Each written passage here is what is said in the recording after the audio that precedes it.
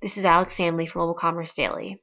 This partnership makes lots of sense as Lyft Star has really been rising in the mobile ride-sharing sector, and it's now becoming a competitor with other apps like Uber that already have quite large followings.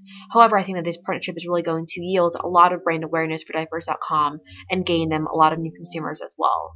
It's really a fantastic idea to be offering their target audience of new parents and new mothers the ability to have a free ride home, especially in the very contentious month of January when there's lots of inclement weather going on, especially in New York City when lots of consumers do not own cars. I'm sure that many new mothers are going to be very grateful knowing that they have a free ride for their baby to get home, and I'm sure that they'll be even more willing to then use diapers.com services as they've had an emotional connection with the brand. That really is the most important thing when it comes to these kinds of personal care or baby care brands. I definitely think that diapers.com really hit the nail on the head with this mobile partnership.